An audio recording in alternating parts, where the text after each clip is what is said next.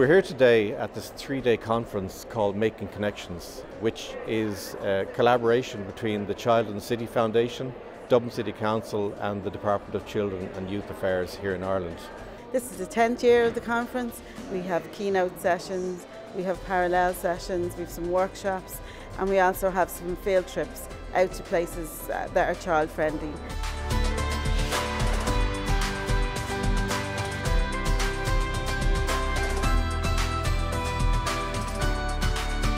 There are 27 different countries represented here today, and it shows the importance of an event like this, and it shows that, like Dublin, many other cities and countries are recognising the really important need to get children more involved in decision making, particularly in decisions that affect their own life.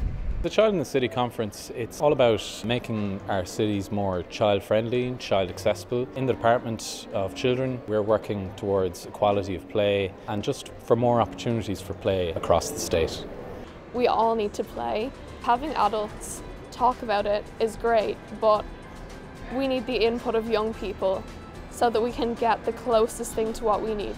From my point of view, it highlighted the work that has been done, but it also highlighted the possibilities that are out there. There's so many other countries around the world that are doing a fantastic job in relation to play and recreation and leisure for children, and including children in all of the aspects of the city development.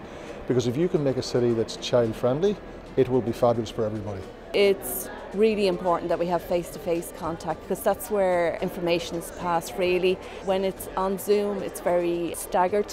You don't get those sideline conversations, which are really important, and it's where connections are made so that future information can be gathered and shared.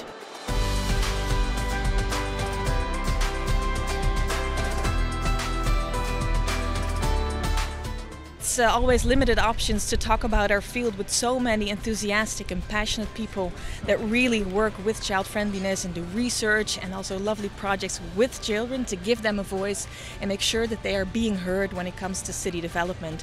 And this is really the perfect place to do that. The conference is so good, so focusing on the child and specifically how the children see the world, and also try to plan and adjust the cities for the children. Everyone I've spoken to has been really positive about it, and of course it's partly just nice to meet your tribe and get together and re-establish connections and make new ones. But I think I think the city's clearly got some ambitions and just put a lot of effort into making the conference work, which is great.